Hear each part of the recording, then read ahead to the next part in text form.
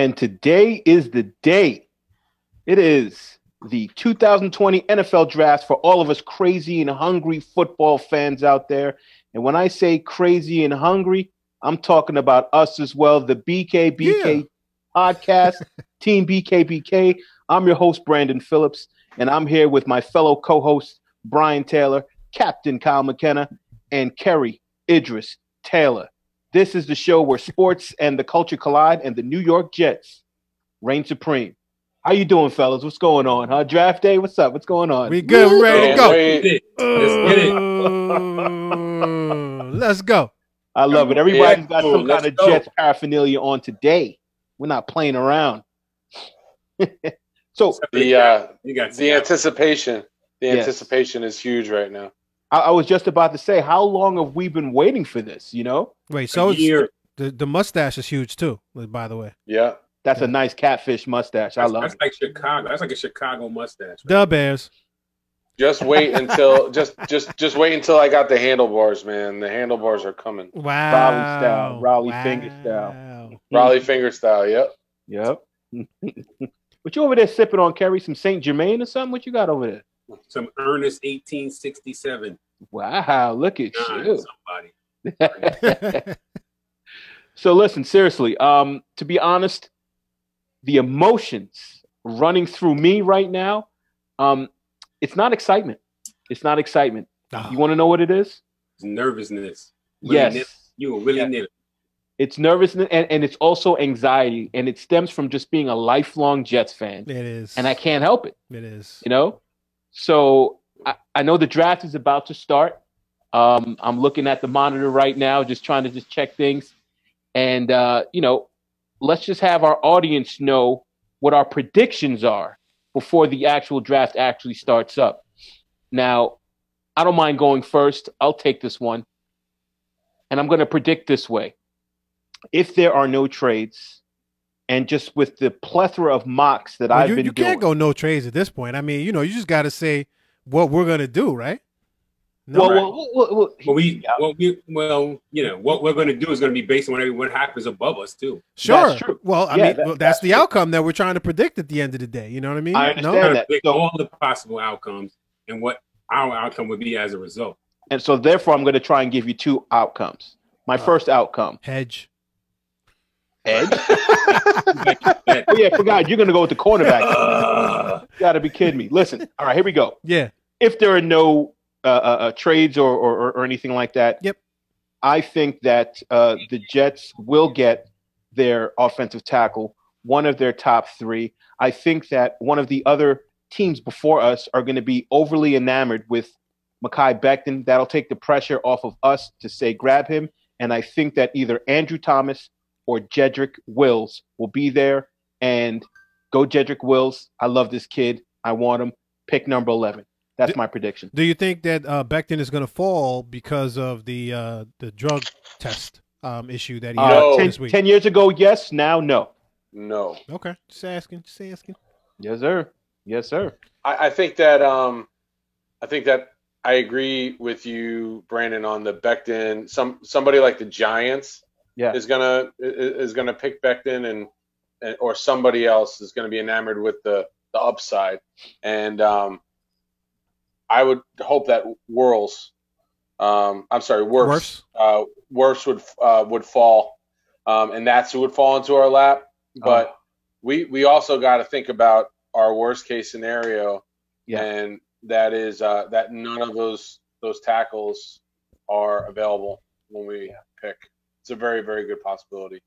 I think our really, like, our big time worst case scenario, if none of those tackles, as you said, Kyle, were not available, and the top two wide receivers weren't available either. I don't know. I don't think that's going to happen. I think the wide receivers will be there. I don't think there's any scenario where that happens. Yeah. I mean, the way somebody put it today that I heard was that we're either going to end the run on tackles or we're going to start the run on receivers. Yes. And that's how I think it's going to happen. I think that it's going to go something like that as well. But we've seen things happen in the draft, man. We really have. Of course. So and a lot of unexpected things as well. So Listen, it'll shock me, but it won't surprise me if that makes any sense. Who's the next predictor? Is that Kerry? Yeah, so my prediction is that we will end up with the choice of either the fourth offensive tackle ranked wise in the draft or CeeDee Lamb. And I think we're gonna end up going with the fourth ranked offensive tackle, and that will be Mekhi Becton. Wow. Mm. All right, so everybody is everybody okay with third best offensive tackle, but not okay with fourth? Depends on who's number 4. And in my opinion, I mean, I think we consensus believe that number 4 is Mekhi. It's at least from the perspective of what we've been discussing in the past. Not necessarily. I mean, he's been all over the map, and if you count the post combine bounce that he had, he was. No. I'm talking about how we rank them, and not how everybody else. Oh, okay. BKBK. Okay. All right. So really, you don't. It doesn't matter to you who's number 1, 2, 3, whatever. You're talking about Becton. You might as well just said if we ended up with Becton, would we be okay with that? Mm-hmm. Right. That's the question. That's the question. All right. So first of all, I'm gonna say my prediction, and then I'm gonna take the question if everybody minds that. So I think that all of the tackles will be gone by 11.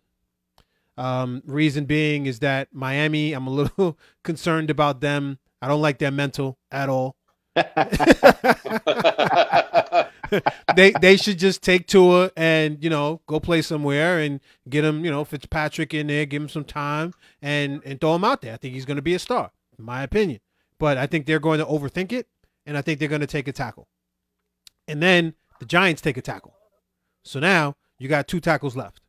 So I think both of them, Thomas and Wirfs, and I think Becton also goes maybe 10 right before we pick.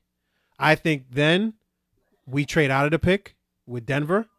Not sure what they're looking for, but I think they're looking for somebody. They're looking for a receiver, and they're looking for an offensive tackle as well. Right. And I think we end up dropping back to 15 and taking Ruggs. All right. I don't want Ruggs at all. Not that I would agree with that. I would like Justin Jefferson or some other players before that. And then going back to the original question, as far as Becton, I'm trading out if Becton is there at 11 and he's the only tackle left on the board. That's my personal opinion. We've talked about the bust potential. The reason that I feel like he's in this position in the first place is the combine. And I'm not somebody who really puts a lot of, just credibility into the combine numbers. So for me, I'm trading out of 11 if he's there anyway, my personal opinion. Now, do you think if we make that trade with Denver, this goes back to a scenario that we talked about a long time ago off the air. You think that we could pry Philip Lindsay away from the Broncos if we – and we talked about this a lot on the text stream that Philip Lindsay was not their number 1 back last year. It was a back by committee. They have Royce Freeman. I think that there's a possibility. I think there's a possibility that we could get Philip Lindsay in the trade if we play our cards right. Yeah, I mean, I've always liked him. As a matter of fact, he was my second running back pick in my fantasy draft last year. Yeah. I happen to like that kid a lot. But I think that there is going to be a run on linemen. It's going to be tough. But I do hold out hope that I do think basically if Miami with this new coach wants to create a new identity, they want to put, butts in seats. This guy Tua is a big star and is a big time playmaker at quarterback. They've already assessed Rosen. Like he's out of here. Okay. He's been there a whole year. They've had a whole year to assess him. And I think that the most prudent move for them is to get Tua. Sure. Now, if we were talking about Herbert, I think that they still look upon him highly as well, but not as highly as Tua. But so there may be a little dance there. But if they trade up, if we see that they trade up, they're not trading up for an O lineman because I'm hearing that they may trade up to the 3rd pick, going from 5 to 3. then they're definitely grabbing the leader of their franchise. If they hold steady at 5 and Tua is still available, they're definitely going to grab Tua as well. How much have you guys watched Herbert? I watched him a little bit, not that much, just to be very honest. Yeah, a little bit. Same here. So being on the West Coast, I saw a little bit more of Herbert, because it's easier to watch the games. But I mean, I think there's a big drop off from Joe Burrow and Tua to Herbert. I don't think that he is in the same category as them. He's good. Top 10, Kyle, you think a top 10 draft pick worthy? He might be a top 10 draft pick because he's a quarterback. Right. Gotcha. And it's not a particularly strong quarterback draft. For the the depth of it. But I think that if you watch Herbert, he's looked bad at times. Yep. Like I watched a couple of series in a game the other day. I forget which game it was, where overthrowing people, stuff like that, and that is I think the difference between him and Tua. When Tua's healthy, Tua is a superhero. It's a beast. Beast. Yeah. The only knock on Tua is his injury history. Yep. So I mean, it'd be easy if he didn't have an injury history. You'd plug that in as the second quarterback taken. And maybe a year ago, if Joe Burrow doesn't have the year that he has this year, you might be talking Tua then Joe Burrow, or not Joe Burrow at all. So sure, Joe Burrow had an awesome 1 year. I don't think he's a Trubisky. And when we talked about Trubisky when he came out, only started 1 year. I had a lot of reservations about Trubisky that all kind of came true. But I don't think Joe Burrow is that dude. I think Joe Burrow is for real. Yeah, I think Joe Burrow is for real. I mean, he did start the year before. He just was above average, I'd say, max, that year before. And then this year, once he settled in, he blew up. And I think Trubisky, the difference there is that he really only did start 13 games, whereas Burrow started a little less than double that. So, I think he put in his time.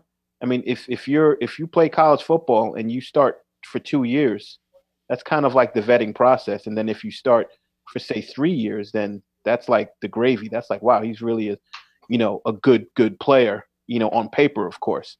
But I'd say the same thing with high school. Like you don't expect a kid to come in and start as a freshman. They start as a sophomore. They're pretty good. Yeah. But a junior, senior year is when you're supposed to start on a varsity team. That's why we call you Captain Kyle McKenna.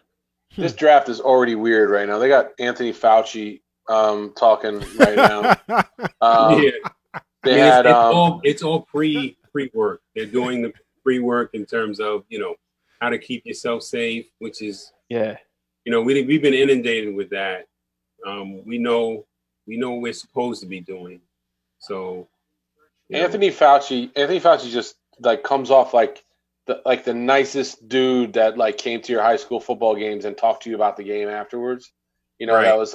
that was like he had no grandson there, or he just come. Just like ball with football, right? Just like ball with football. Just loves football. Yeah. And he'll see you on the street and he'll be like, "Oh, what a game you had last week! Oh, oh, that Eugene Colbreth, he's a once in a lifetime talent." Temple. Oh, he sounds like Treasure. He sounds like Krabs. Oh my God! Right, Kyle? Wow. Oh, we have plenty of time to talk about Brandon's favorite analyst. Oh, please. Senior Krabs. Senior Krabs. Krabs. Right now in his basement in Philadelphia. Oh, by the way, Mel Kiper. Whoever was just shouting out Temple, I have a quick joke. Of course, one of the best backs in Baldwin football history, Eugene Colbreth, Thorpe Award winner, he went to Temple. And I don't know if you guys remember, but Iowa was looking at him as well. Yes. And he decided not to go to Iowa. And then one day I go up to him like, "Yo, Huge, so what schools are looking at you?" "Oh, Rutgers, Temple, Iowa." I'm like, "Really? Iowa? Wow." And he was like, yeah, Iowa. The people are the Iowa. And I was like, no, that's for Iona, Eugene. That's for Iona, the Catholic high school. You're going to shout him out on this broadcast. Yes, I did. That's terrible. I did. He's not your friend. I totally did. Hey, man, we were 18, man. I could shout that out. Oh, my God. So I always remembered that, and that was funny. He was like, he sang the song, too, and I was like, nah, that's for Iona. The big thing with Eugene was that he had not just Iowa, but like USC and UCLA, but they were recruiting him to play safety. Yeah. And he didn't want to play safety. He wanted to run the rock. And Temple was one of the places that said to him, you're going to be a running back if you come here. And then he got stuck behind a couple of NFL guys. I actually went to see him play his senior year in Philly. And he played Washington State, and Ryan Leaf was the quarterback. Oh, wow. And he tore it up that day. He threw like 65 passes for like 400 yards. Jeez. It was a barn burner. And Kyle, and you know, like I think Eugene had a regime change as far as, or he was a witness of a regime change, because the coach that recruited him and gave him the scholarship to go to Temple, I think after a year or two, he was let go, and then they had a whole new coaching staff. So, you know, the coaching staff want to go with their people. So I think, you know, because I'm like, how come, you know, he's not playing more? And it was just like, because he's way too talented. Like I said, with my own visual eyes, like with my own eyes, Eugene's the best running back I've ever seen, like in person. Like, how are you cutting on people behind you? Like, I don't get it. You know, he was our Jordan. Yeah, he was playing at a speed that other people were not playing at. He was a man amongst boys, and in an Eric Dickerson type of body, you know, like a 6 foot, you know, 200 pound. I don't know if he was 200 pound, maybe 190. Yeah. But he was he laid the wood at safety. He could return. He could take any kick to the house at any time. And he ran the ball really well too. We didn't throw the ball very much, so we didn't. Simonetti got a lot hurt, of opportunities. Man. I know, and plus with Simonetti getting hurt, and then coach was like, "All right, you know, if you're healthy enough to play, I'm only going to play you either on offense or on defense. Pick one." And Simonetti is a born hitter. He's a born, you know, defensive player. He had a pretty good arm, but he elected to stay in the strong safety spot. And then we had Kerry Kenny, who was a junior, who wasn't expected to play, come on in and play. Yeah. And then plus we already had, you know, a run-first offense, plus, you know, a kid that was still wet behind the ears playing the QB position. So, I mean, hey, listen, we still ended up being Big Four champs, you know, with a 7-1 record, but still. Well, the thing, too, with Simonetti had a high ankle sprain before those got diagnosed. Yes, he did. So when you think about it, it's like now kid gets a high ankle sprain, that's like an 8-week injury. That's like almost a season-ending injury, unless you can come back, you know, unless you got like the Tua type of, you know, I can go to Dr. James Andrews and I can get like a, you know, the thing, you know, stitched back together or whatever. But most high ankle sprains are really hard to come back from, and he had a high ankle sprain. Yo, just looking, I looked online and see Eugene got stats, man. You got stats at Temple. Sports Reference got him with 10 touchdowns senior year. How many career rushing yards does he have at Temple? 1,100 rushing yards, average 4.3. Had a total of 12 touchdowns. He had a lot of yards against those really good Miami teams after Temple was getting smacked. Yep. I remember watching him play like second half of a Miami game and rushing for yards on him. A little skewed maybe because they had their backups in and stuff, but yeah, he had a career. He just never got the chance to be the featured dude. I know, and I think that's because of the regime change, and that's unfortunate. I mean, this guy Eugene, he was better than Ron Brockington as a runner. He was better than Canute Curtis as a runner, and this was his competition. And these guys were great players as well, all county, you know, all Long Island players. I know Canute Curtis went on to play at West Virginia and then played in the league. He ended up playing defensive end in the NFL. Yep. Yeah, I don't even think he played running back in college, right? No, he played defense. Yeah, he was a pass rushing specialist, the end, and he played for the Bengals. Yes, and you know what?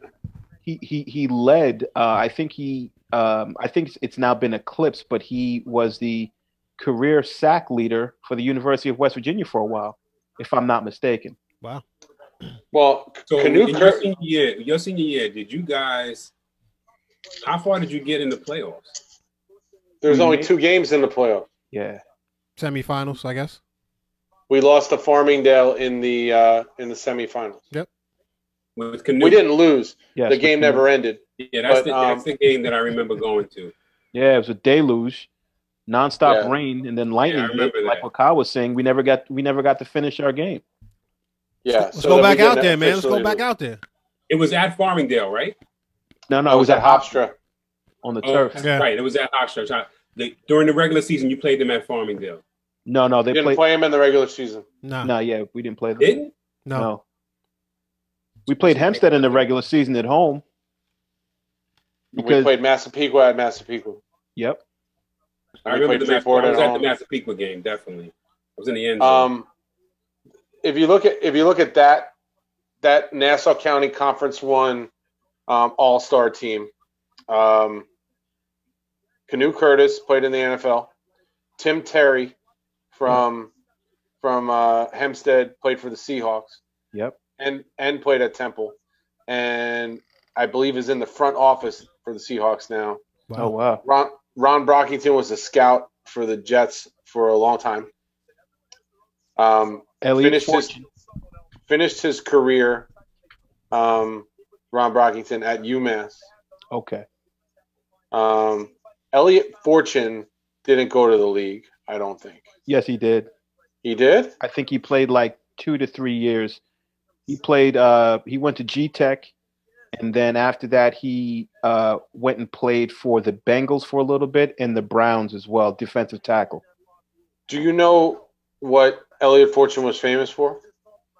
Breaking the backboard, and that when he dunked. he dunked at Long Beach High School and broke the backboard like Jerome Lane, right around the same time that Jerome Lane did it at Pitt. Wow. And I was I was not present for it, but it was when I was playing JV basketball. Broke the backboard. Listen, the Bengals are on the clock. FYI, you know what I mean? Yeah, 4 minutes left. 3:40 left. What are they doing, bro? I mean, this is what kind of annoys me. If you know you're gonna take Burrow, why are you gonna run the entire clock, man? They milking it, right? You had 6 months minimum in order to know that this is your advertising space. Oh please! I mean, it's the truth. Do you like Michael Irvin's suit? Just to give you guys a heads up, our live feed on Facebook, when it's on mute now, it does our closed captions. Really? Wow. What? Yeah. So I'm watching it on mute now, and it's messing up a lot of words. A lot of words aren't coming out right. You're slurring your words, Brandon. No, I think they want us to speak that King's English. That's what it is. Bibbidi bobbidi. Bibbidi bobbidi boop. Is that what you're saying? And the delay now. Now I'm reading what I just said on it. So now you're gonna read that part. Yeah. Mike Saffarelli's watching us. We're watching you right back, Saffarelli. Yes, Saf. I see you. You see me? I see you. Yeah. What? I wonder what pick are the Redskins. Mike Saffarelli's a big Redskins fan, by the way. Everyone. They're number 2. They picked 2. Oh yeah, duh. Yeah. So I'm sure he's happy. You see the stat that Saf just put out there? What? What did he put out there? Our senior year had the most Division I signings in the history of Long Island, and that the record's still not broken. Wow. Really? Well, what's the number? I gotta go back and look at that. Class of '92. What's the number, Saffarelli? You know what? I'm sure that they're incorporating 1AAs as well. No, he said D1 and 1AA. Oh, he did. Got you. Because 1AA is 1. Is 1, yeah. Well, you said Division 1. Yep. You're right. My bad. Yep. Absolutely. Come on, Brandon. Me and you. And Saffarelli. He said me and you. Me and you. Just me and you. Tammy, There's no Tony. Is it Tim? Is Tammy Lou on, or is it Alan? It's Al. That's Jose? Al Okay. too. Al's chiming in too. Al all day. Al's throwing all these people up there that He's like, are hey, fellas. a year older than us, I believe. Like Silas Pratt was a year older than us. Yes, he was. And Breon Parker too. Yes, he Breon was. Breon Parker's the dude that swung his helmet at that fight in Long Beach. Yes. Yeah. That was a big deal. That was a big controversy. Yep. Controversy. Okay, here's the selection. It's selected already. Joe Burrow has been selected officially by the Cincinnati Bengals, guys, with pick number 1. No surprises. So where does Andy Dalton go? Ooh. Patriots. Should go to the Patriots. Is Andy Dalton going to be a backup in Cincinnati? Just chill? Just lay back in the cut? Lay back in the cut and earn that 19 mil or whatever it is. He Joe said Burrow's that he going would to be a good pro. Said that he's willing to. I agree with you. I agree. Now, they say Joe Burrow doesn't have the livest arm, but it is more than adequate. Of course, he has like a 73 or 74% completion percentage. So that means he's highly accurate, and he knows how to control the field and misdirect safeties. And that's key right there. Like, if you can let your eyes dictate what's happening as a quarterback. That dude was dropping dimes, man. He's just putting the ball there. Yeah. You know, putting he had cheat code receivers too. His receivers were good. You're right. Very good. Receivers are very good. Imagine if he was at Alabama, because they had better receivers. Oh, my goodness. Well, you look at like Baker Mayfield. His receivers made him look really good at Oklahoma. Yeah. And then he comes into the league, and he's not as good as he was in Oklahoma. He's a classic example of somebody who was really good in college and not as impressive in the NFL so far. I would say that his rookie year was better than his sophomore year as far as being in the pros for Baker Mayfield. He had a halfway decent rookie year, though. Absolutely. Like, he definitely showed promise. Yeah. He had a better year than Darnold did. Oh, absolutely. As a rookie? Yeah, did he break the rookie touchdown record? As a rookie, yes. Yeah, as a rookie. Absolutely. Yeah. But I think he borderline regressed as a second-year player. He had a sophomore slump, and I think he got ahead of himself. You know, he's all in these magazines, walking around with tigers and all of that. Like, he was fronting a little bit too much, and he had to eat a little bit of that humble pie. I still like Baker Mayfield as far as his ability and everything. I think that he's going to have a pretty good year 3. Plus, he's got a lot of weapons. So if he doesn't make it in year 3, it's going to really be just on him. You know, you trade him straight up for Darnold? No way. Right. So we win. I mean, yeah, we do. I'll take it. You don't straight up right now. No, I don't. No. Okay. I don't. All right. Okay. I don't. And I like Baker Mayfield coming out. Me too. And I still like him. I just like one more. What? I struggle. I struggle with the Darnold question. I mean, he has some really good games, and there are always stretches towards the end of the season where we're already out of it. I struggle to say that this is my guy 200%, and I'm going through a wall, and I wouldn't trade anybody else for him. I'm not there yet. And I don't know. I guess maybe get me there, man. What are you guys seeing at this point in time that is telling you that this is 200% your guy? Like, we're gonna put an offensive line. We're gonna get some weapons, and this is gonna be the guy this year. If he's the guy, that means we're in the playoffs this year. No, I mean, yes. Talk to me. Yes, if we get the pieces that allow him to be, as long as he. Basically, if he gets those protective pieces and he has more weapons, I think that we have a strong shot of going to the playoffs. I think that, with our defensive coordinator who can make lemonade out of the lemons that he was given, I I think that it's basically we're just going to have to lean hard on our defensive coordinator, kind of hard for one more year. And if we get some weapons and some protection, I think Darnold can be that quarterback that takes that next step. He's got some of these intangibles that I just happen to like. I love the way he throws on the run. I think the one thing that he needs to do is to be just a little bit more patient when he's under a touch of duress. I think sometimes he makes a good decision to run, but not always to run and then say throw, even though he throws well on the run. Sometimes he'll just throw it deep just to make a big splash or a big play to try to get out of trouble. And that's where he does run into trouble. So, and this is where I'm at, Kerry, as far as the playoffs is concerned, if this guy is who you guys think he is. We were 7-9 last year. A lot of that had to do with the teams that we played down the stretch, right? But some of which was Darnold's play. Now, just letting you guys know, sorry to step on you, Big B. Yeah. The Redskins pick is in. Yep. It's in. So stand by. But go ahead, my brother. All right. And you look at it, first of all, they changed the rules, right? Now there's an additional team that makes the playoffs, right? Because that's the rule change this year. So you had the Titans made the playoffs at 9-7 last year and made a run. Now you're talking about an additional team behind the Titans that would have made the playoffs. That team would have been the Steelers at 8-8. So if you're talking about Sam Darnold taking that step, giving him an offensive line that could potentially, take us to the next level. And weapons. Potentially. I mean, we'll see what happens today. A lot of it has to do with what happens today, but over the next couple of days, rather, with the entire draft and all of that. Then we should be a playoff team. And if we're not, we got to look at who the signal caller is.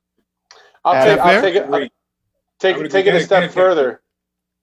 I think that if all the things that you said, if Darnold is a good decision maker and he can make every throw, and you surround him with the receivers to throw to and a running game offensive line to protect him a little bit, make the play action more effective, and give him time to throw downfield, then it checks all the boxes that you just said. And because he can make all the throws and he's not a bad decision maker. The decision maker thing, I don't think he's like a great decision maker. He's been making some poor decisions. Yes. He's made some very poor decisions. Absolutely. In the red zone as well. And my other gripe is that when opportunities present themselves down the field. From, not really injury. What do you say, Harry? What do you say, Harry? Oh, I think he's got a little delay to carry. But go ahead. So I mean, again, and my other thing is the decision making is one, and the other piece of the puzzle is downfield accuracy. Downfield accuracy. So he's got to be able to hit when the opportunity's there. Robbie Anderson is open. Overthrow. I think he does have good downfield accuracy when he's being deliberate with that downfield throw. Oh, here comes the selection of the Washington Redskins. Stand by. Safrelli, this one's for you. Let's see what you got. Got to be Chase Yeezy. Chase Young out of Ohio State. It's official. Of course. Yep, it's got to be. The draft is starting at pick number 3. Got to be Chase Young. Yeah, you're right, B. Yeah. Yep. Starts at 3. So basically what I was saying about Darnold is when he makes a deliberate, let's just say the play is designed to go deep, he throws it well. But if he's under duress and has to look off the first second and then it's like, all right, forget it. Let me just throw this up. This guy looks like he could be open. That's when I think he falters. He doesn't have Jameis Winston decision making. No. Who does? Who does? I mean, and that was a guy that people thought was a franchise quarterback. He doesn't have he doesn't have decision making that puts him in a situation where he's going to be a more interceptions than touchdowns person consistently. You got to grow into the position a little bit in the league, and you definitely need to have weapons around you. And he hasn't really had any weapons, and he had mono. So I don't think he's a bad decision maker. I think his ability to throw on the run is an intangible that not a lot of quarterbacks have. So he, I would definitely still prefer him over Baker Mayfield. But Baker Mayfield over Josh Allen, how about that question? I'm taking Baker. I'm taking Baker. I'm taking Baker over Josh Allen. Wow. Brian? Wow. That's tough right now. I mean, you know, when you're talking about results, he looked like a gamer down the stretch, this dude. You know, and I didn't want to draft him when, you know, Darnold was available and you had those quarterbacks there. I didn't want to draft him at all, but he looked like a gamer. Yep. So he's growing, man. He looks like what we wish that Darnold looked like year 2. I think we can all agree on that. I think the ceiling for Darnold is higher. I think the ceiling for Baker Mayfield is higher as passers, 100%. But this dude just wills his team to win the game. You know, whatever he needs to do, and he's been making those plays, and you can't argue with the results. I mean, I think he's better coach too. Oh, absolutely. I'm going to go back to that again as well. Sure. You know, going to go. I think that he also he's an outlier in that he's more accurate as a pro than he was on any other level. That was our big knock on him. Sure. Going in, and he's kind of proven us wrong on that. And I don't mind saying I was wrong about that because it's just so freaky that would be the case. But his ceiling, I think, right now, the Josh Allen ceiling is Phillip Rivers, because that's the quarterback he reminds me most of, is Phillip Rivers with a bigger arm and more mobile. Yeah, Much more like mobile. almost like a Phillip Rivers that you'd make in a video game rather than a naturally speed occurring. all the way on like 82 or something like that instead of 58. Yeah, I mean, you looked at Phillip Rivers coming out and you're like, that delivery is weird. That you know, like he has a lot of things that you're not going to be able to change and you're going to have to live with and like if you're going to take them. And you know, Phillip Rivers was the Eli or Phillip Rivers argument. And watching Phillip Rivers play in person last year, there's something about that dude that's similar to what Brian's saying about Josh Allen at the end of the year. You know, that like will to win. And I think Joe Burrow has that too. Yeah. As on evidence this year. It's somebody was referring to Joe Burrow as he's just straight up an assassin. Wow. He doesn't care. By the way, guys, sorry, Kyle, I'm just making these announcements. The Lions have not made a trade, and their pick is in. The Lions pick 3rd. It says their pick is in. So we're going to stand by to see if it's Brian's favorite player, the cornerback out of Ohio State, you know, or if it's maybe the D lineman.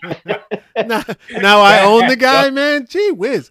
But it's all good. It's all good. So there was some dissension as far as who this draft pick should be. So I'm curious to see who wins out. Right here. Dissension in terms of who? Jeff Okudah has been picked by the Detroit Lions. It's official. Yeah. So the GM wanted Okudah, I believe, and I think that the coach wanted the D tackle Brown out of Auburn. Exactly. So I guess the GM ended up winning that one. Yeah, I guess the GM ended up winning. And you know what? If they would have picked a tackle, then Okudah would have dropped, and there would be more space for people to pick around the picks that we want. You see what I'm saying? Because now I think that his name is Brown. No, I'm confused. I don't understand what the hell you're saying. Basically, what I'm saying is now the defensive tackle from Auburn, I think, will drop a little bit. And it'll expose our primary 3 offensive tackles to being picked by, you know, other teams as we keep traveling down. I don't think so. I think so? What's going to determine if we have availability for any of these 4 offensive tackles is what the Giants do right now. Sure. This is the first. This is the first opportunity right here, and they're selecting a tackle.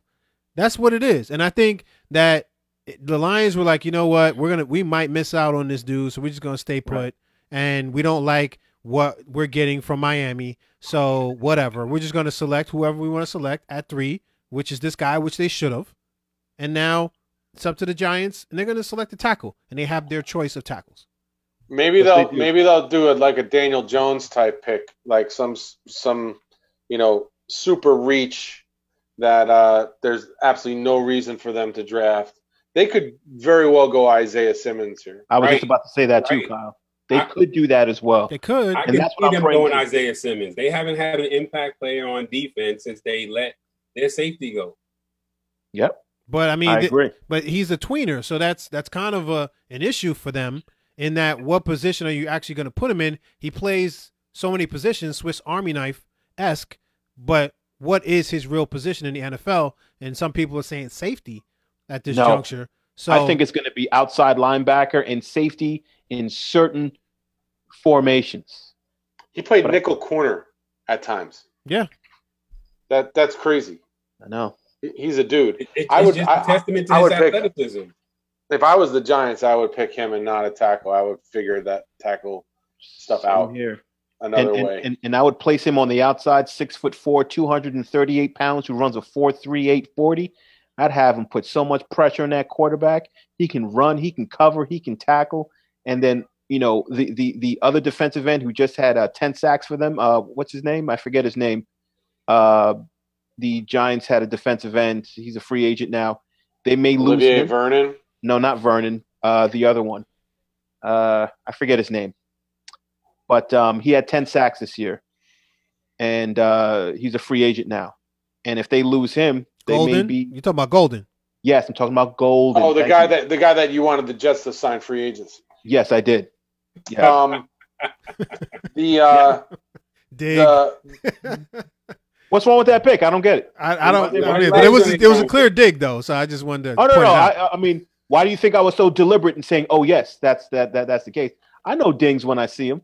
Pause. I will. If I'm gonna make shots across the bow, I'm gonna shoot. So the other thing with this pick is there's tackles to be gotten later. They might trade out.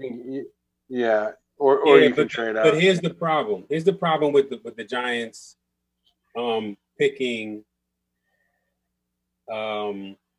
Isaiah Simmons. What's the They issue? don't have another pick, right? Until they have a second rounder, don't they? No? They have a second rounder. I think they have a number 66. They have there's a 66? I believe. Really? Stand by. I'll check it out. Really? I'll tell you right now. So my thing is this: when you look at the first 3 picks, you're talking about premium players. You're talking about a quarterback. They have 36. 36. 36. Yeah, that's what I'm saying. They have a second round pick. But you're talking about a cornerback, a quarterback, and a pass rusher. Now, at number 4, Isaiah Simmons is not a premium player. It's not a premium position because he's not a pure pass rusher. He's not. He's not a left tackle. He's not he's not your pass rusher. He's not a quarterback. He's not your cornerback. So when you're talking about premium positions, if you're looking at, do I tackle that potentially could be left tackle, right tackle, or right tackle that goes to left, or do I select a Swiss Army knife that can play safety or outside linebacker or inside? I mean, if I'm the Giants, because they have the need and they have the choice of these top tackles, I'm taking the tackle. Just my personal opinion. I hear you. Who would you compare Isaiah Simmons to in the league right now? It's a good question. Yeah, excellent question. Because who I would compare him to, I think like the way that you use him is almost like Jamal Adams. And it's like a Jamal Adams extra large. Right. So, yeah, but Jamal Adams more often than not plays on the line of scrimmage. Sure. He's not the best in coverage. No. But he can blitz the hell out of you. Yeah. And he's what they call a force player. Right. He's a force edge player, yeah. Right? So in my opinion, Isaiah Simmons is him but better.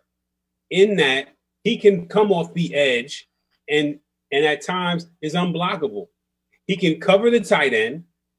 He can even cover a running back out of the line of scrimmage. I mean, we are in agreement. We are in agreement. He can spy the quarterback. He can do everything. Right. So, and to me, that's not an aspect that you say is a deficiency. Those are all assets. It's a premium. You know why it's all assets? It's because instead of calling him a Swiss Army knife, the kid's a football player. That's what it comes down to. The kid is a football player. And I'm talking to a Giants fan in our feed right now, in our Team BKBK feed. Yep. One of our buddies, Al Sobel, Out Al Knight is the moniker for Out Al Knight. Okay. And he is also hoping that we take, well, not we, but that the Giants take Simmons as well. I hope they take him. Because of course. His point of view, and you know I do too. But from his point of view, is saying the Giants built a legacy on defense, so let's start there again. And I can't argue with that. Totally agree. Al's comping him to Von Miller, and I say yes, maybe 25% Von Miller, and 25% and 75% Jamal Adams. But I think he's much more capable of doing things, in addition to than Von Miller. And Von Miller slowed down a little bit too. I'm looking at the monitor. The pick is in, so there's no trades. Okay, the pick is in, and I really hope it's Simmons. Well, I knew he wasn't going to trade out because he doesn't trade out. First of all, I don't trust that GM though. He's a little something else. So I don't know. Honestly, he's a little something else. Yeah, I haven't figured him out. So so he was making me nervous. The word on the street is that the Detroit Lions players absolutely hate Matt Patricia. I heard that too. What? Yeah. That it's Patriots night over there. Gase isn't even top 3 in the coaches that players hate. You know what it is? He's probably doing. He's probably trying to be way too much Belichick. Like, be yourself, bro. Sure. Well, they hate Bill O'Brien too, apparently. Yeah, I know that they don't like Bill O'Brien as well. Yeah. So, is that? Oh, that's Joe Judge in the picture that I'm looking at right now. Yeah, I hope Joe Judge doesn't have the same effect on the Giants because he's already not even addressing any of the players by their names. He's like the running back or the quarterback. Maybe he's getting old. He's got bad memory like us. I don't know. Hey, Kerry, guess what? I don't care what effect he has on the Giants because I don't care about the Giants at all. Wow. Al, I hope you heard that, Al Knight. The New York Football Giants. Al's going to say something slick, I guarantee you. Not of any concern. I don't root against the Giants unless they're playing against my Jets. Man, I root against them too. Man, it's Jets and all. What? Shut up. Okay, hey, that's because you're a Wilpon guy. Shut up. I might be an A-Rod guy in a minute. Picked by the New York Giants, guys. What happened? Andrew Thomas was picked. I knew it. I knew it. I thought they would have worked. Now I'm really not happy with the Giants. Annoyed, yo. I knew it. I mean, and Andrew Thomas again in mock drafts is the left tackle. Yes. Your left tackle, the guy that was falling potentially after the combine for no good reason. At the end of the day, no good reason at all. At the end of the day, plug and play left tackle for the next 12 years. Easily. Now, is he the best offensive tackle according to our estimations? No, but he is the best left tackle. No. To me, no. I mean, to your estimation, maybe, but to mine, he was the best tackle. Period. Okay, Oh, yeah. That's fair. Yeah. That's a total fair point, and I'm not diminishing him because I have, Tris and Wills and Andrew Johnson like neck and neck and neck. You know what I'm saying? So, and I look at him as better left tackles as those other guys. Well, first of all, Wills only played right, and Tris, he went back and forth, but he mostly did right. But he has quite a bit of experience playing left tackle as well. And Becton went back and forth too. Becton? Yeah. Gotcha. Yeah, but I think for us, the general consensus is that we rank all 3 of those guys higher than Becton anyway. So now one of our top 3 is going. I have a prediction. What is it? What's up? All right. I think that we should all make at least 1 to 3 predictions during this broadcast, and then go back and see if they came true or not. Yeah. All right. All I already right. made one. I'll make the first one. Go ahead. Which one did you already make? I said Jedrick Wills would be there at 11. Okay. And So that's you're on the record. You're on the record with that one. Yeah. I'm going to make the prediction that Isaiah Wilson, Poly Prep, New York City. Did he go to Poly Prep? He went either Poly Prep or Cardinal Hayes. I can't remember which one. BX. New York City product. Isaiah Wilson, the other tackle on Georgia, will be picked before pick 35. Before pick 35? Yep. That's still first round. No, second round. It's not.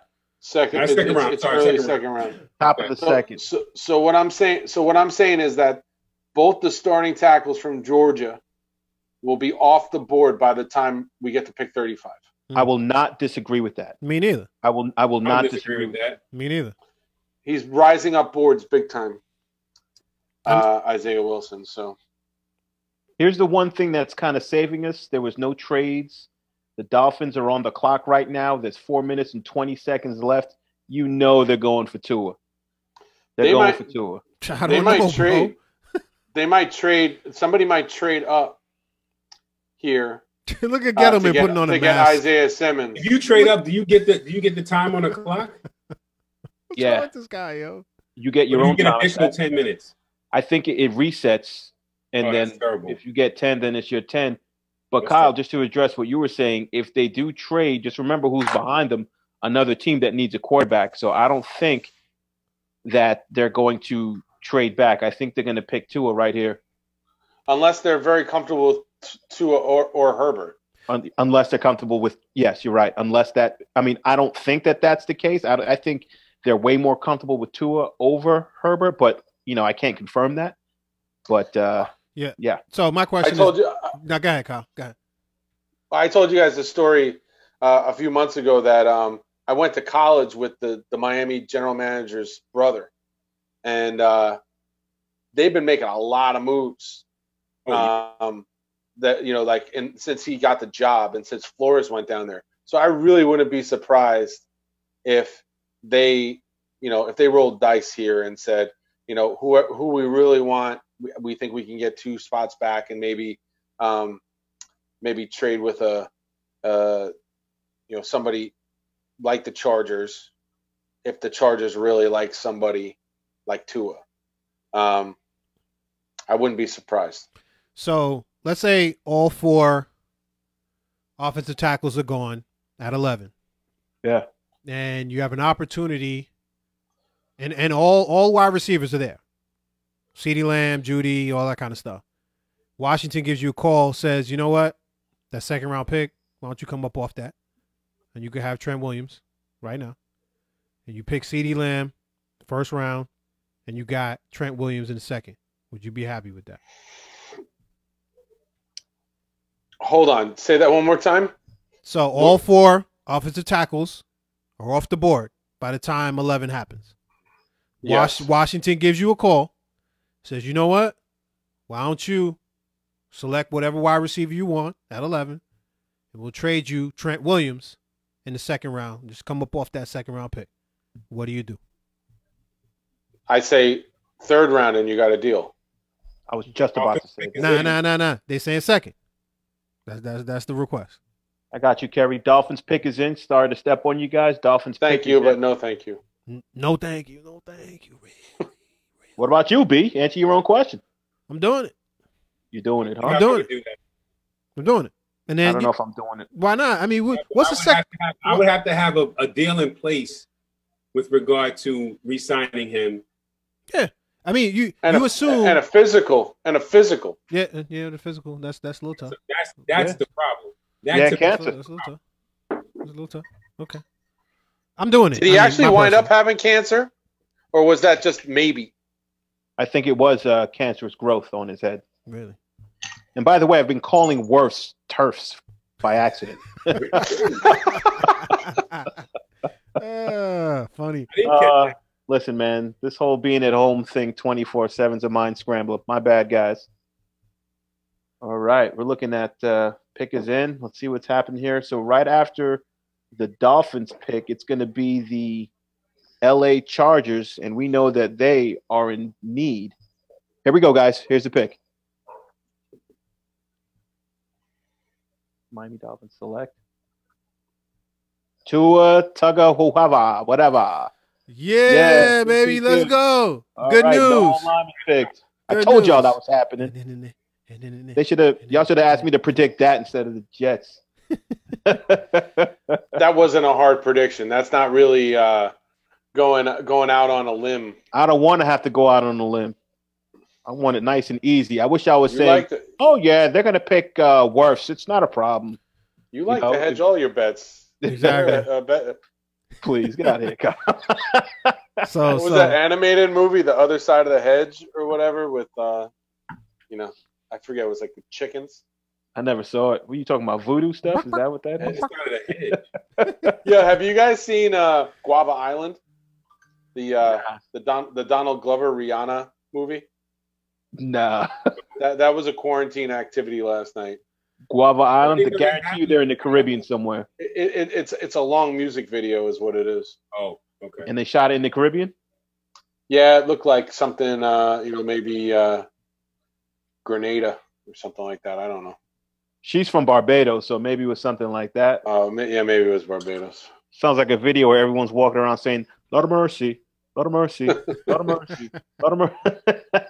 Yeah, if this kid Tua is healthy, he's a good quarterback, man. He really is, man. I don't think he'll play 4 years. Wow. I don't think he'll play. I think that when you get hurt that bad twice in your college career. What was the first bad injury? Was it the ankle? The ankle, yeah. But the thing is, when he's healthy, he's looked impeccably good. Amazing. Comes into that national championship, wins the game. He reminds me of a better Russell Wilson. And it's hard to say a better Russell Wilson because Russell Wilson's amazing. He also had 3 cheat code receivers too. Yeah, he did. I mean, we're talking about Judy and Ruggs both possibly going in the teens. Yeah. So. Yep. But hey, so did Hurts, right? He had them too, and one used the weapons a lot better than the other, and Hurts did a pretty good job himself. Who's the Dak Prescott of this draft? Is Hurts the Dak Prescott of this draft? I think so. Yeah, I think so. What about Tony Eason's son? He definitely compares. He's not accurate, but neither was Dak Prescott. But again, what round did Dak Prescott get taken in? Fourth round. Yeah. Fourth round. Yeah. He's not going to last until the fourth. I see him. Jalen Hurts. He mocks early. Yeah, he doesn't mock that late. He does. So Trent Williams did have a rare form of cancer, as per the Washington Post. Tammy is chiming in that the real Tammy Lou is in the building. Okay. It's not just Al. Oh boy. So it's a little bit of both. And shouted her back out. Much love to you, Tam. Tam. You know, this guy Brian Flores is from Brownsville. Oh, he's from BK, huh? Yeah. All right. Yeah, he's got a smooth baldy. I tell you that. I don't love lefty quarterbacks. You don't like Boomer Esiason? I don't love former lefty MVP. I love Terry Reardon. That's a lefty quarterback that I like. He wasn't that accurate though. Yeah, but his ball was pretty strong. ball. Pretty ball. It was. Yep. Yeah. He had a strong arm. Who's up next? We got the Chargers. Los Angeles. Yeah, the Chargers. They still haven't picked yet. About 3 minutes, 35 seconds left on the clock for them. They're still philandering over there. So big question with the Bolts right now. Is do you go with a defensive game changer, or do you go with Justin Herbert when you got Tyrod Taylor, very serviceable, and then you could go with maybe a do they have another? Does Chargers have another first round pick? That's a good question. Not sure. I don't think so. Now we have to think of the Chargers as far as basically a new, a franchise in a new location trying to rebuild their fan base because they did not have a good attendance.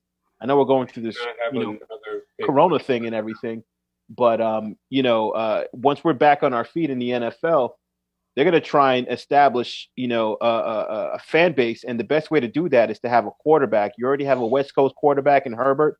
He's pretty popular out there on the left side of things. I think that they're going to pick Herbert, and plus they need him. And Tyrod Taylor is good, but he's a game manager, and that's not that sexy.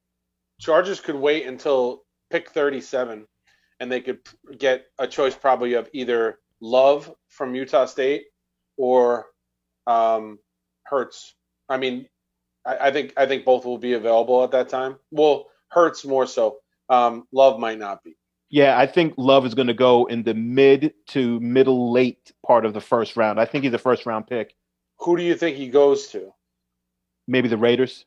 What about the Jags? At pick 19. Maybe the Jags. Well, that's a little early. It's a little early. I think that's way too early for Mike Mayock to pick a quarterback when he has Marcus Mariota and Derek Carr.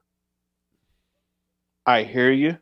But the whole thing about, their coach just being like, he just loves every new QB. Now, I know that they just say that, but, Chucky over there, I don't know. We'll see. Maybe he really wants to, and maybe Mayock as well, because they're teammates. They're playing Batman and Robin together. Maybe they really want to put a stamp on their team. And that's big, guys.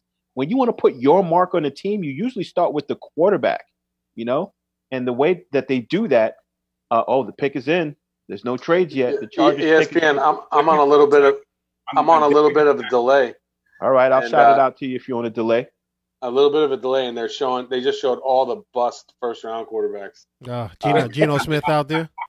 Yes, Geno Smith, Manziel, wait, Brady Quinn. They showed Aaron Rodgers, so I wouldn't call him a bust exactly. They're just exactly. I didn't see Aaron Rodgers. Picking worse. I guarantee you, they're picking worse. I didn't see Aaron Rodgers. Really? You think it's gonna be worse? I think they're picking Herbert. I predict Herbert. Kerry. Herbert or Isaiah Simmons. Isaiah Simmons last past 7-8. That's and Kerry saying worse.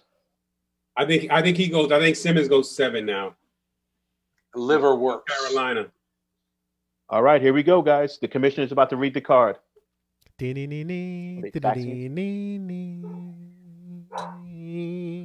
Los Angeles.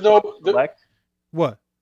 Justin Herbert. I told you. Yeah, buddy. Yeah, buddy. Let's go. I told you. It has to do with setting up your foundation. Let's go.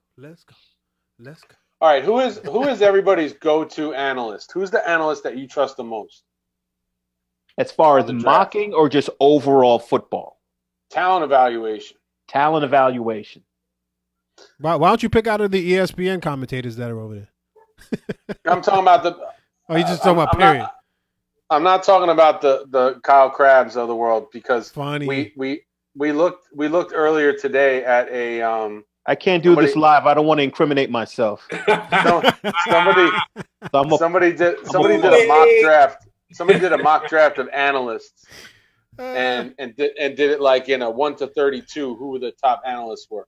I would definitely say that the guys whose opinions I trust the most would be Daniel Jeremiah and Louis Riddick. I love Riddick. Louis Riddick is I love Louis Riddick. Yeah, absolutely. But I'm not saying he's my favorite. I'm reserving those for myself. Those are two people that I would hire as a general manager. Oh, Louis Riddick in a minute. Oh, absolutely. Absolutely. They both interviewed for the Jets, I believe, too.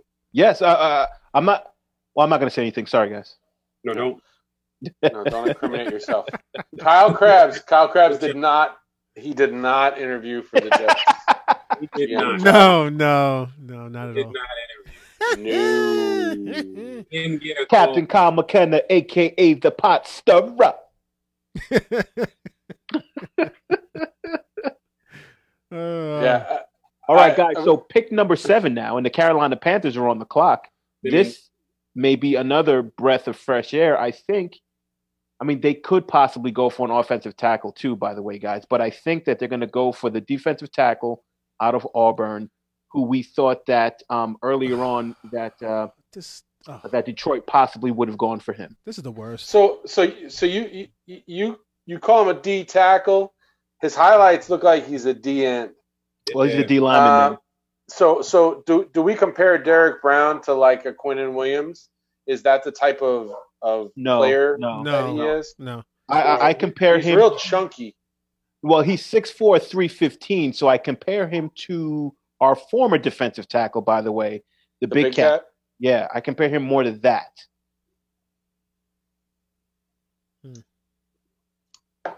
He is about this kid Justin Herbert quite a bit here.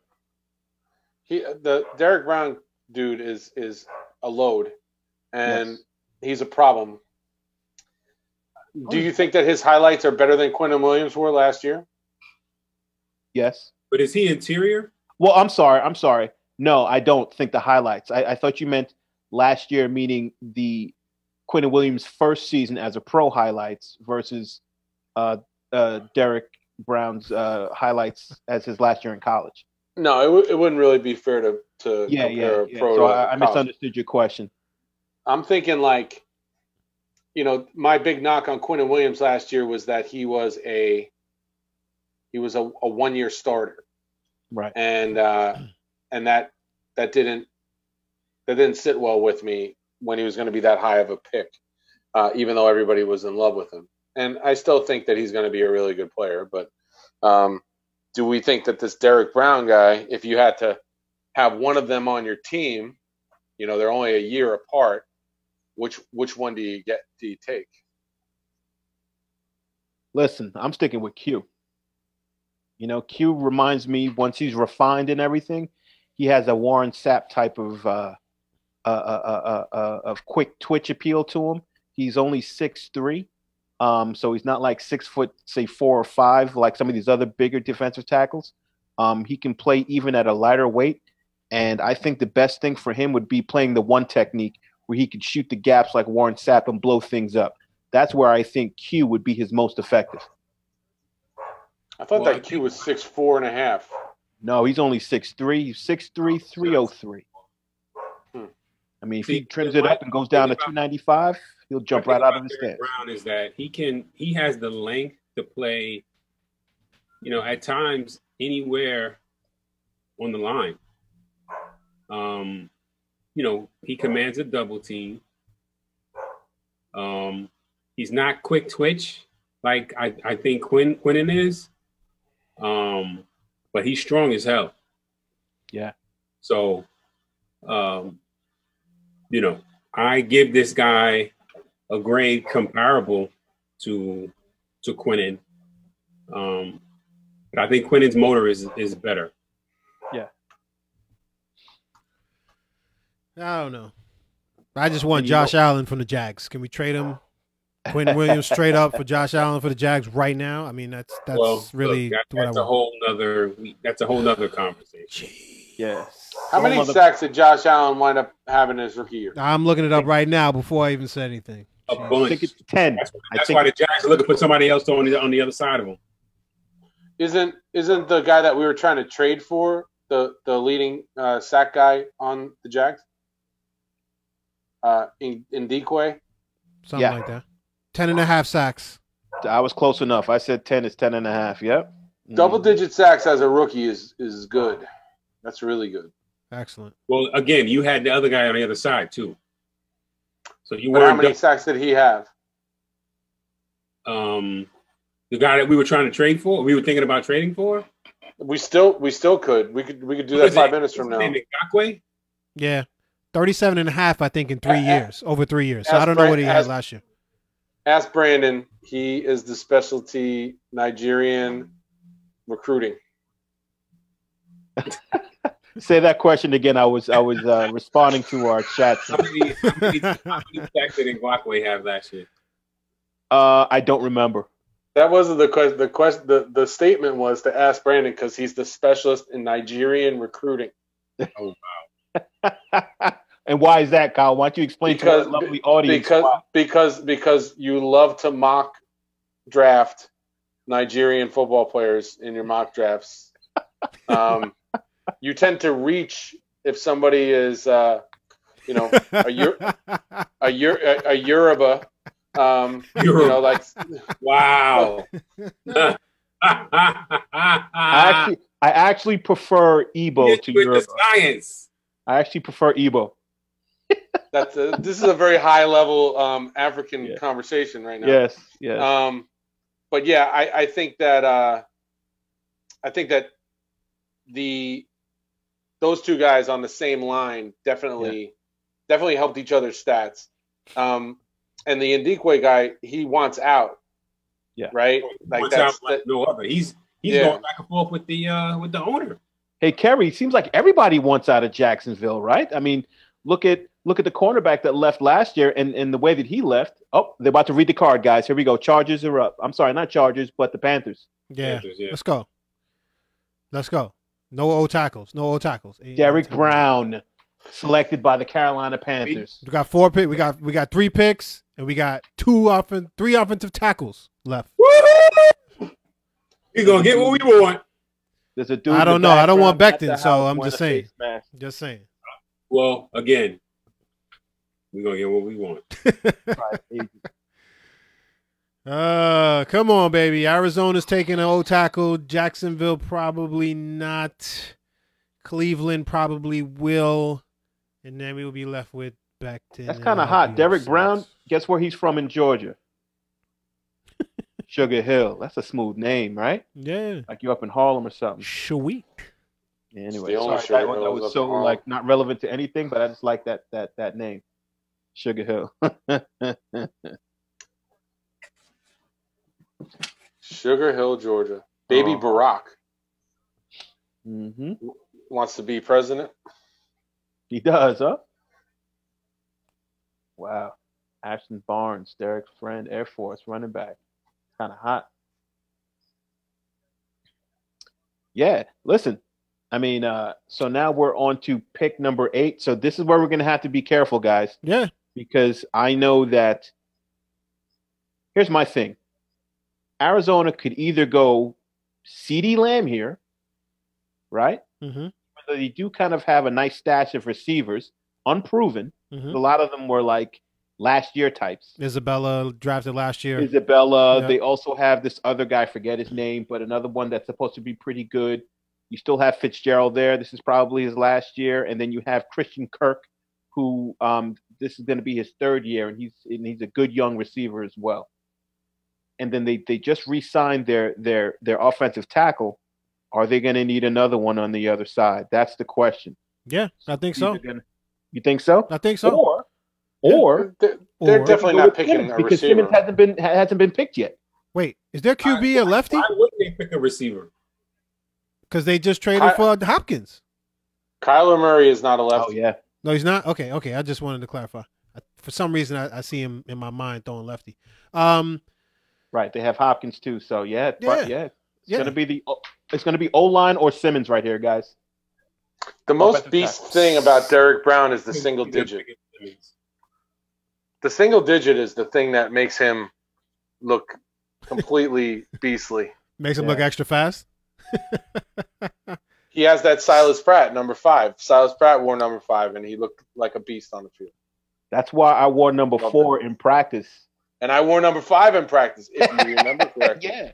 Yes. So, it looked like 40, B. I mean, was it 4? Are you sure? That's because I was stretching it out, huh? Tell that to Steve Saventoritis. Steve Spencer. The pick is in. All right, let's go. Let's go. That's not a story we ever told on the air. I don't think so. There's a couple stories. Saventoritis scout team story. I think he broke Mike Eel's thumbs too, man. Daggone it. Gee whiz, bro. I mean, he did it. I know. I'm just saying. Yeah, don't even tell me that Gus Malzahn has that wall wrap in his house. Come on, Arizona. Go. Wow. Go Simmons. For a receiver. Go left, and I don't mean tackle. You know what I'm saying? All right. Looks like maybe when Riddick's done. After that, Jacksonville, then Cleveland. Oh my goodness gracious. Oh my goodness gracious. Yo, if Wirfs falls to us, Oh, man. Best case scenario, baby. Oh man. Huh? That's the best case. All right, here we go. Absolutely. Here we go. 8th pick. No, I'm covering my eyes. 2020 NFL Draft. Arizona Cardinals pick. Isaiah Simmons. Knew it. Woo-hoo. Woo! I told y'all. Listen. Woo.